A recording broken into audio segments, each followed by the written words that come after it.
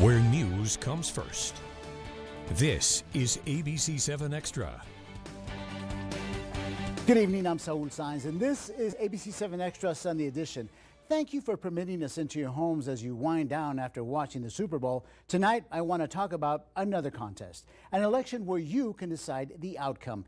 It's not just Valentine's Day that will be celebrated tomorrow. It's also the first day of early voting in the Texas primaries. One election that is being closely watched pits two Democrat state representatives running for the same seat, District 79. Representative Claudia Ordaz Perez against that district's incumbent, Art Fierro. Now, how did all this happen?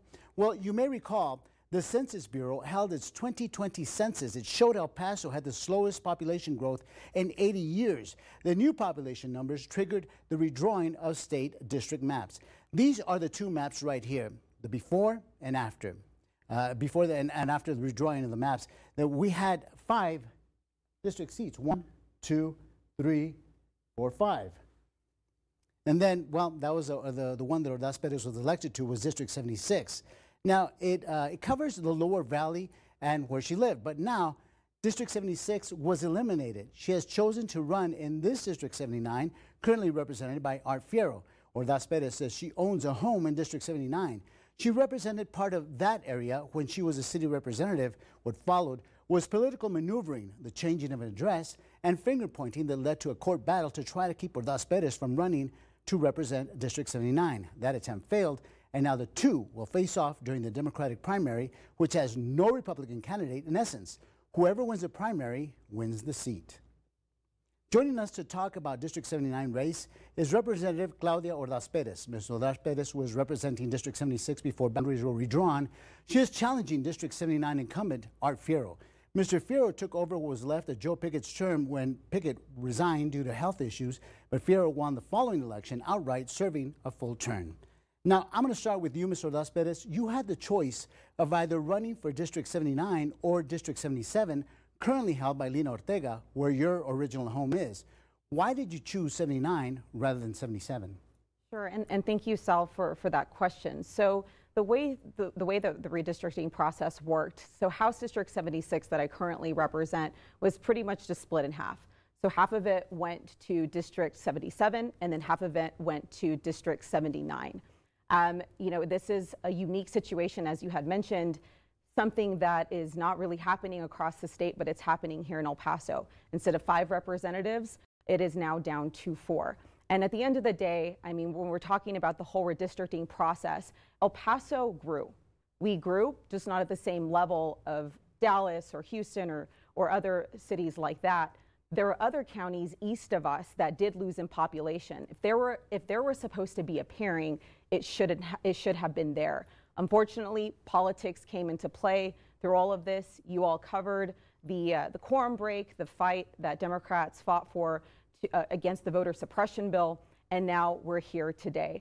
So it was a difficult decision that had to be made. You know, whether it was District 77, District 79. District 79 is the area that I grew up, served there, had the opportunity of serving there on City Council, graduate of Maltwood High School. Grew up, those are my stomping grounds on the east side. And so it was a difficult choice. But at the end of the day, when I was looking at what had happened through such a tumultuous session, you know, Representative Ortega and myself, we were the last.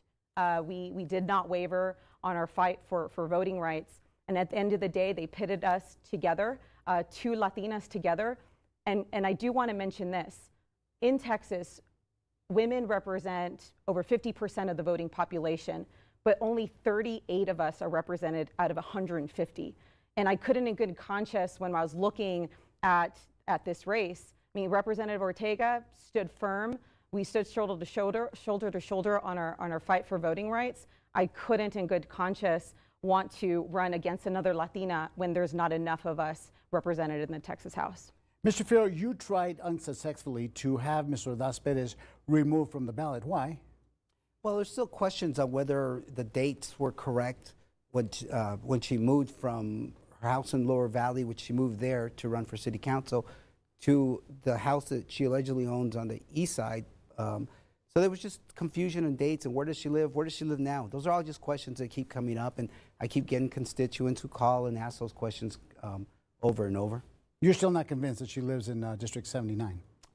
You know, it's I'm running a race, a race that I think the constituents in District 79 are going to support me and bring me back again. I'm very, very proud of the work we've done in District 79. You know, I have an office, a full-time office at 1790 Lee Trevino. That's manned by people. We've touched over 600 constituents within constituent inquiries since it's been open. During the pandemic, in the midst of a time when El Pasoans really needed help accessing their Texas Workforce Commission dollars, we were able to help over 1,000 people to reach get their monies that they needed and they deserved.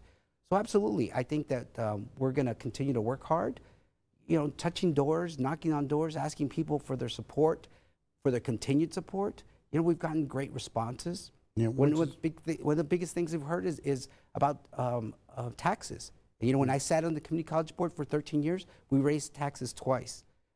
During Ms. Ordaz Perez's time on city council, she can't say that. You know, they raise taxes every year. So it's you know, it's a passion. I'm going to continue to work and continue to work hard for the constituents of District 79.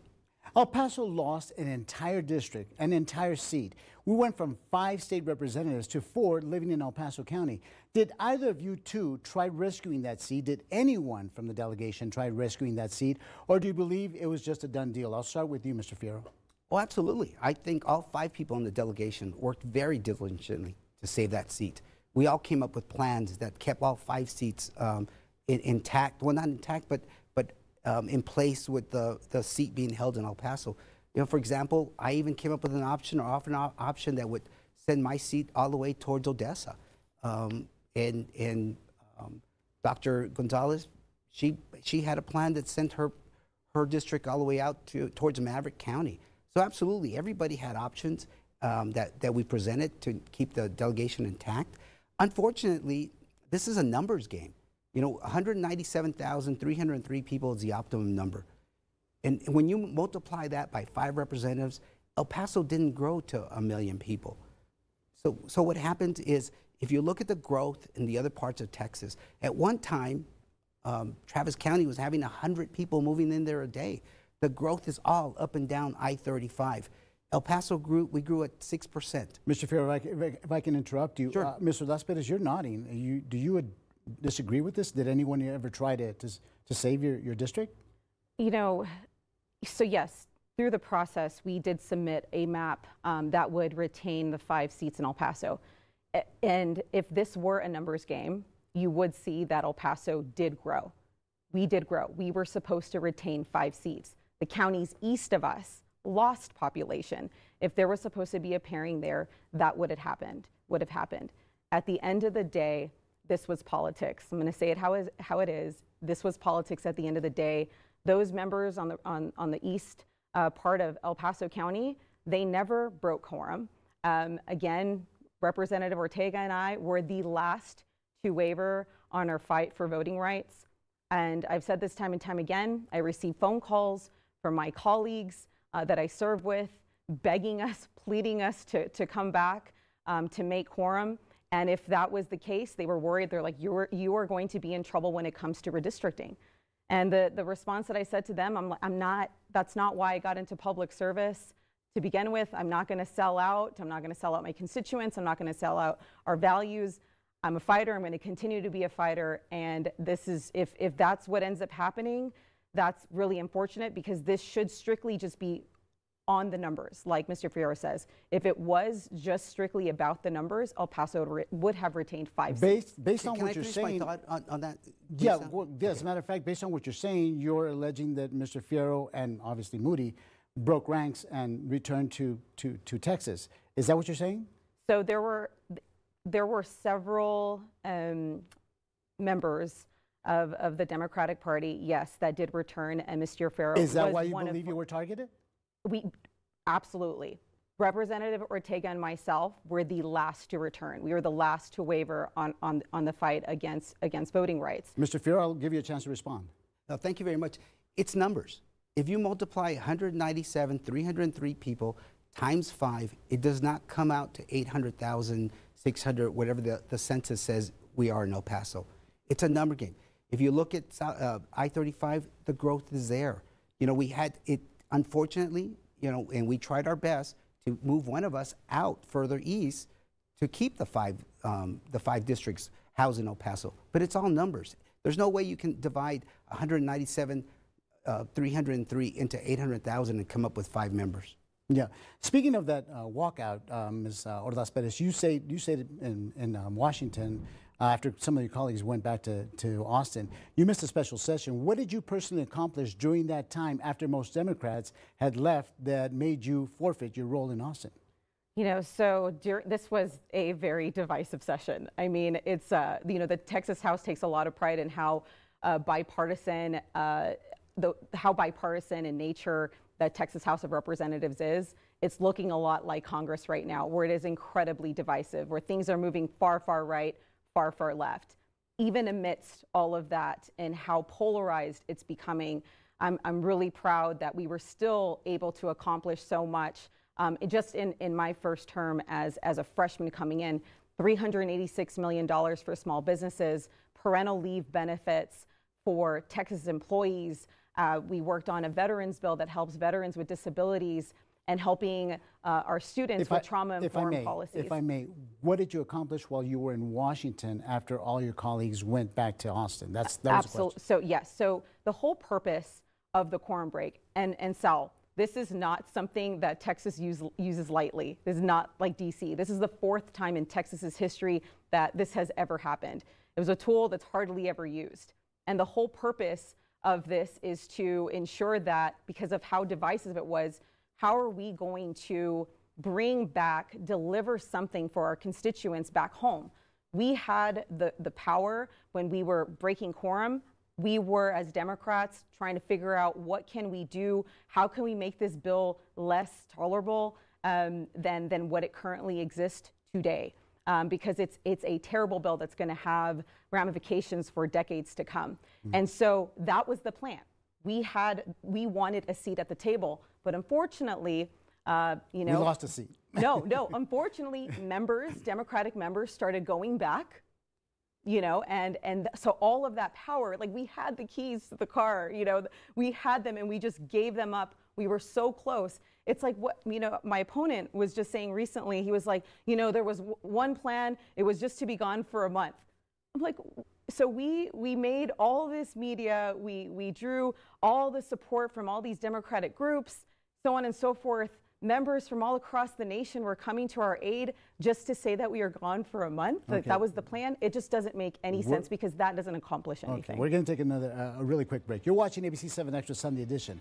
Still ahead, we'll take a look at both Ordaz Perez and Fierro's voting record. Key among the questions, what meaningful bills were sponsored and passed by either representative? I'll ask my guests when we come back. You're watching ABC 7 Extra Sunday Edition, where news comes first. Hey, Josh.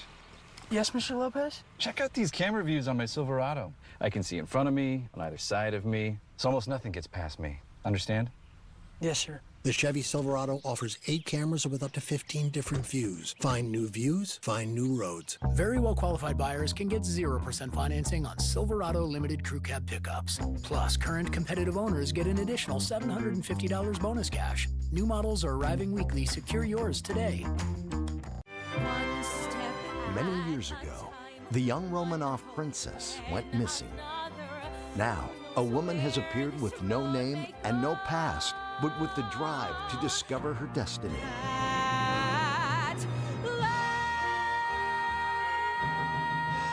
Her past is a mystery. Her future is an adventure. Anastasia, the Broadway musical. March 1st and 2nd at the Plaza Theater. Buy tickets at elpasolive.com or the Plaza Theater box office. I'm Jorge Rivas, and I am humbly asking for your vote for Judge of County Court at Law Number 3 on March 1st. As a retired field artillery and JAG officer, I'm the only veteran in this race. I'm also an associate judge for El Paso, and I bring over 16 years of judicial experience. With over 23 years of experience, I am committed to treating people with dignity and respect. It's your court, and I am ready to humbly serve you as Judge of County Court at Law Number 3. Who are we?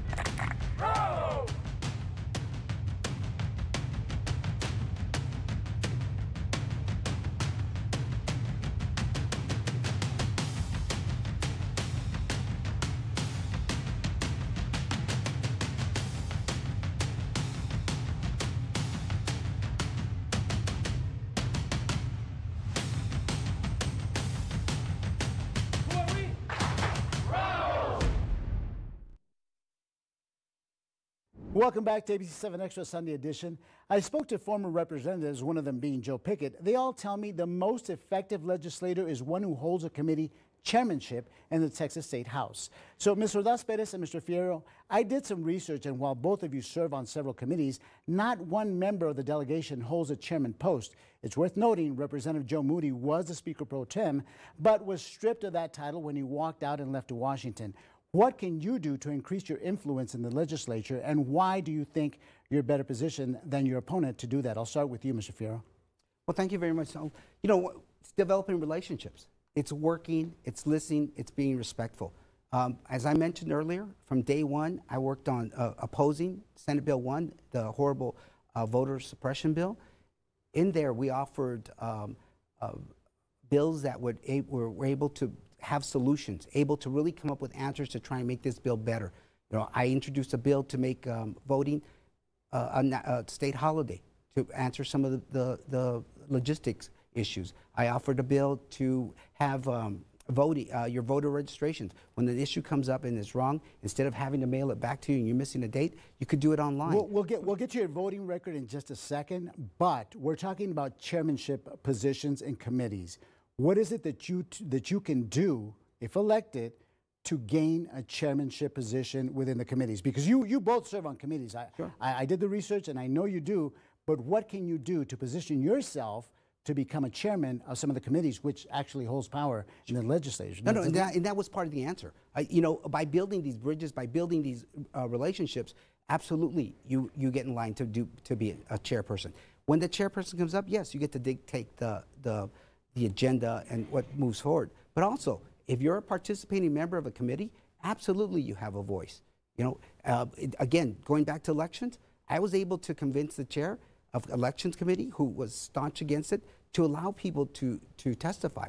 He wanted to cut him off. One day we spent 21 hours listening to people. I thought it was out of respect that we hear him out the second time, and we did.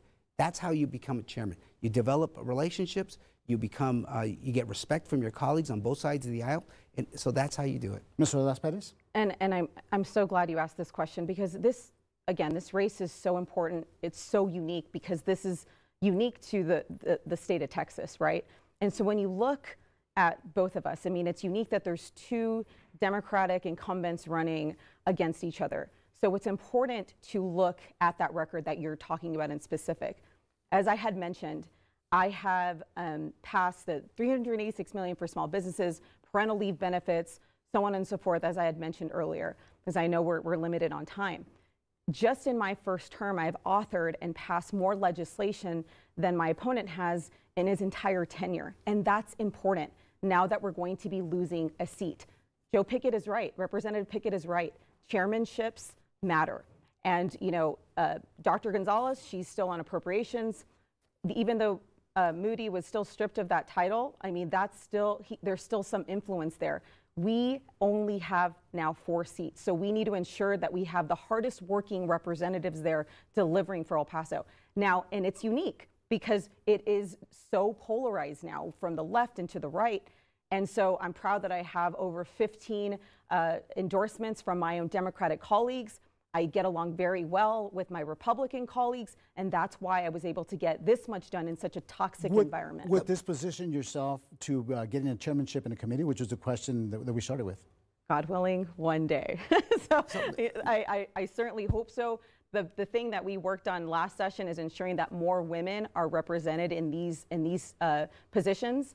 And so you had more vice chairs than ever before. And we're certainly going to continue that fight. I'm part of the Women's Equality Caucus. So you better believe we're going to be there fighting to ensure that there's equal representation. 30 seconds, Mr. Fierro. So unfortunately, this election is turned into half-truths. Mr. Ordaz Perez just mentioned she did more in one than I did. Let me just give you an example. She did 76 bills, and I've done 28. Sponsored or co-sponsored? Sponsored. Joint author and sponsored. She uses all 3. Now, if you go back and if you need to look it up, look up texaslegislationonline.com, and it'll give you, you can do the math there. Mr. Ordaz Perez? Okay, so this 30 seconds. Just to explain, an author is your bill. Again, and then a co-author is a bill that you sign on to for support. He has not authored and sponsored a single bill that passed this session. when you look, and you can look it up, go to that website as he's mentioning, and you'll see the record very clear what I was able to offer and pass. Using now changing the criteria, I'm still at 57 and she's still at 31. So it doesn't matter how you do the math. Again, it's your legislation that you pass, that you author and pass, $386 million for small business, parental leave, so on and so forth. When you look at what Mr. Fierro did, he did not author or pass a single piece of legislation last session, and we need imperative. We need strong, hardworking leadership in this upcoming session, since we're now down to only 4 seats. On that note, we're going to take another break. You're watching ABC 7 Extra Sunday Edition. Still ahead, I'll ask both candidates to lay out their best sales pitch as to why they believe they are the best candidate to represent District 79. We'll be right back.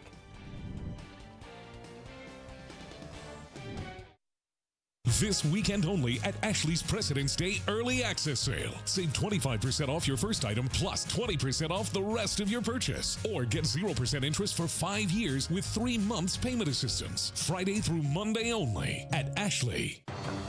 I know this may look like a classic rooftop chase scene, but it's an Nissan salesman ad. Right on cue. This Rogue's got more power than that CRV. Might want to hold on. Hurry in for a low $297 per month lease on Frontier. The action never ends, but these offers will. Our community is safer thanks to our defenders by ensuring that convicted drivers are held responsible, helping families torn by domestic violence find peace again, by helping us build a better community. But not all defenders wear capes. Some wear robes. Judge Gonzalez has brought honesty and professionalism to our county court. Let's keep it that way. Political ad paid for by Judge Julie Gonzalez campaign, Hector Zabaleta, Treasurer. I'm Judge Julie Gonzalez, and I'm asking for your vote. Think premium can't be capable? Think again.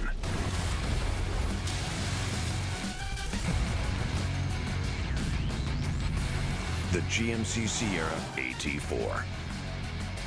Premium and capable. That's professional grade from GMC. Or claim your purchase allowance on 2022 Sierra Limited Elevation Crew Cab models for an MSRP under $47,000 on this Sierra. Friday through Monday only at Ashley's President's Day Early Access Sale. Save 25% off your first item plus 20% off the rest of your purchase. Or get 0% interest for 5 years with no money down. 4 days only at Ashley. Welcome back to ABC 7 Extra Sunday Edition. I also want to welcome back my guest for this third and final segment. Claudia Ordaz Perez is running for District 79 after the seat she was representing was eliminated. District 76 was done away with after the Texas House district map was redrawn. District 79 representative incumbent Art Fierro is also with us. It should be noted, although Ordaz Perez is outpacing Fierro in fundraising, both of you are getting a substantial amount of contributions from Republicans. Ms. Ordaz Perez? Yes, you know, since my time even on City Council, it's important that you have support, whether it's from Democratic groups, you know, Republicans, business members of our community, and I'm really happy to note that the people that support me have done tremendous work in El Paso. I'm proud to have new endorsements that I haven't had before. Like I said, over 15 members of the Democratic caucus are now supporting me. Working Families Party for my fight on voting rights, and also Tejano Democrats.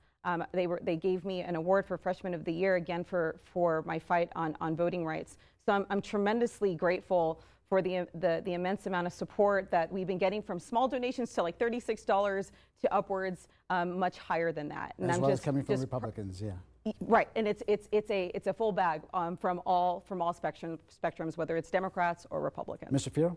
Yeah, let me answer the question. So if you look at my candidate's last fundraiser, the host committee is made up of billionaires, millionaires, and all that Republicans that all supported either Abbott or his opponent. You know, so the question is addressing that. That's what the question is. You know, being huge. I have not gotten the huge support from Republicans or Republican donors to the point that my opponent has. I'll continue to work on off of small donations. I'll continue to be accountable, transparent. I won't run a half-truth race. This is going to be about honesty. This is going to be about rolling your sleeves up, being available to your constituents, having a full-time office. That's what you're going to get with Art. Ms. Ordaz Perez, you've just been accused of half-truths. Yes, so half-truths, transparency.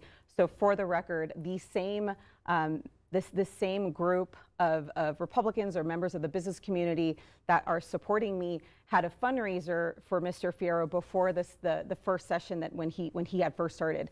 So he's received the same support from the same people. This go around, though, they are not. You're not going to see that support. They had to choose. They're looking on who's going to be more effective. Obviously, when you look at the records, they are supporting me. But it's really it's concerning when he's saying he's all about transparency, being open and honest. When he has received the same funding from the same members of our community, they're just not showing up on his report now, but they certainly have in the past. We're getting to touch on half-truths. I mean, when you look at the dollar amounts versus that Mr. Ordaz Perez has received from this group versus any I've ever gotten from them, it's not even close. It's I got token races, but it's not the same. No, the dollar amounts are not even close. We are slaves to the clock, so I'm going to continue. Fundraising has been a huge issue. There is a Democratic progressive group called Better Democrats Coalition. According to the Texas Tribune, they are heavily involved in endorsing candidates in 2 intra-party disputes, District 79 being one of them. That coalition is endorsing Ordaz Perez. Mr. Fierro, are you concerned about this? I'm going to continue to knock on doors. As I'm knocking on doors, we're getting great responses. We're going to start making phone calls. Money is not going to dictate this race. Who's going to dictate this race are the voters in District 79. Outside influences, outside money is not going to. It's going to be local people. It's going to be local elected officials who are endorsing me. It's going to be my neighbor who's going to go vote for me. It's going to be those small checks that are being contributed to my campaign. This is a local race that's going to be won at a local level. Okay, well, before I hear from both of you on the best reasons why you believe that you can best represent District 79, what is it that you think is on the top of the next legislative session for the wish list for this delegation? Ms. Ordaz Perez? You know, so just going door to door, you know, it's really hard to hear a lot of these stories where people are still really hurting through COVID because we're still in the middle of this pandemic. A lot of job losses, a lot of teachers that are overworked, underpaid. So that's definitely going to be at the forefront of my mind coming in, and especially economic development opportunities in our region, job growth opportunities in our region. I sit on the International Relations and Economic Development Committee where I passed my $386 million for small businesses for COVID relief. The priority for me coming in is how we're going to lure companies back into the Texas border region, especially in El Paso, to bring these companies here so that we can definitely provide more jobs for El Pasoans here, because again, so many people, it's time and time again, that are just still really hurting from COVID. Mr. Fierro? Healthcare, mental health treatment is #1. You know, because of the COVID, we're going to need more and more therapists who are going to be out there working with our constituents day in and day out. I'm going to continue to file bills when it comes to telemed, in spite of the pushback from insurance agencies. Teachers pay. We have to pay teachers a premium wage if we expect a premium education. And we cannot forget about our retired teachers. It's been 20 years since they've gotten a COLA. And we've submitted a bill that's that's in the interim committee for study, and they've accepted it. So hopefully they'll come up with something good. In spite of that, we're going to file that bill when we get back for the 88th. Ms. Ordaz Perez, 30 seconds for your closing argument. Well, I want to thank you, Saul, for hosting us here, and thank the viewers for watching. Again, this is just a really unique race, something that's not happening in any other part of the state of Texas. So I just really encourage you all to come out and vote. Look, as I mentioned, as we spoke about earlier, on our record. You know, it's going to be more imperative now more than ever, now that we're losing a seat from 5 down to 4. And so it's going to be imperative that we have people that are going to be hardworking. You all knew my fight against the medical waste facility and what we did there, fighting for median landscaping, fighting for animal welfare reform, fighting for women's rights, voting rights. You know my record, and I'm thankful to all of you for giving me the opportunity to serve. 30 seconds, Mr. Fierro. Thank you so much. First and foremost, I come with a proven record. I have results. Look at my 13 years in the Community College Board. All the accolades that the board had, got all the community college successes. Absolutely, that's where we need to focus on. I attained the airport and Fort Bliss into District 79. Prior to that, it was going to be represented by somebody 550 miles away. This race is about truth, transparency, and hard work. And please support myself for House District 79, where you need somebody who's going to come to work every day. Mr. Art Fierro, Mr. Las Perez, thank you so much for taking time to talk to us. And remember, the first day of early voting is tomorrow. Election Day is March 1st, the day you get to exercise your civic duty. Thank you for sharing your Sunday evening with us before the start of your work week. I'm Saul Saenz, and this has been ABC 7 Extra Sunday Edition. Good night y buenas noches.